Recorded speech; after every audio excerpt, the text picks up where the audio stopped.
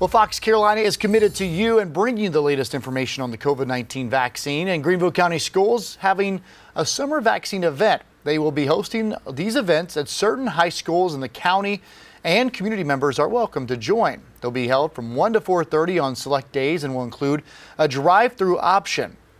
And you can see that on your screen there. We do want you to know that students 12 to 17 will need a parental consent. And here is a look at the schedule. So Monday, June 14th, they're going to be in Greer, Blue Ridge, and Riverside.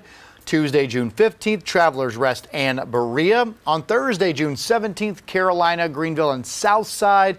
And on Monday, June 18th, Eastside, Wade Hampton, and JL Mann.